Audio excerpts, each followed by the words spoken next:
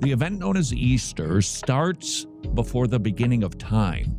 That's right, before time began, God hatched a plan. That would be an Easter pun for you. A plan that actually involves you. Here's the plan. God decided to create the heavens and the earth and to put one man and one woman in charge, Adam and Eve. Together, God and his appointed authorities would fellowship together in his creation. God gave the man and the woman one rule: do not eat from this tree, the tree of the knowledge of good and evil.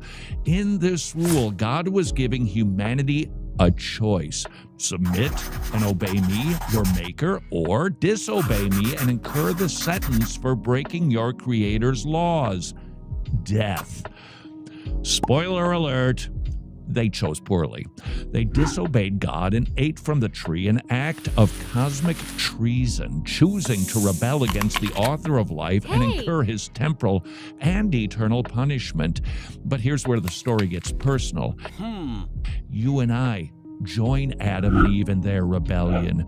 You and I disobey God willingly and knowingly.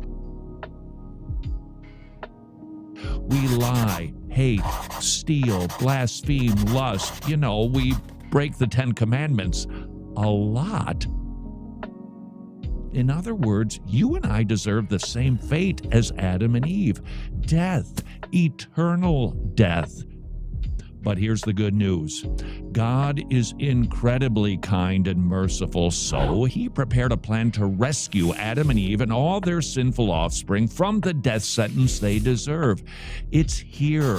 At the beginning, God promised a deliverer that would rescue humanity from the consequences of their sin. That is actually the story of the whole Bible. From peasants to kings, we follow the family of this promised Savior, the Israelites living in the broken world as they look forward to the arrival of their deliverer.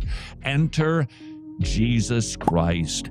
Jesus was born of a virgin in Bethlehem, never disobeyed God, miraculously healed the sick, and announced he was God in flesh. In fact, it was this claim of divinity that stirred his fellow Jews to plot against him. They said that any man who claims to be the God of all creation should be put to death. And that's precisely what happened to him.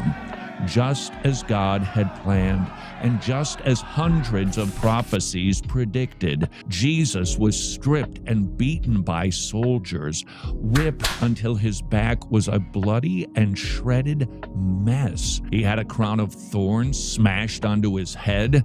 Then, barely able to stand, he was forced to carry the cross he'd be nailed to.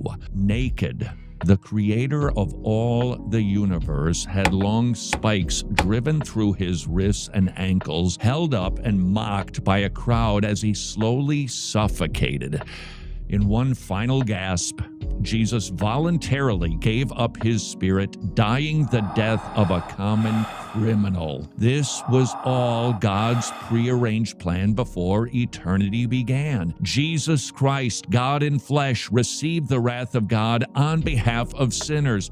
3 days after Jesus died, he rose from the dead, proving that he was truly God and that in him, mankind can be forgiven and restored to their Creator.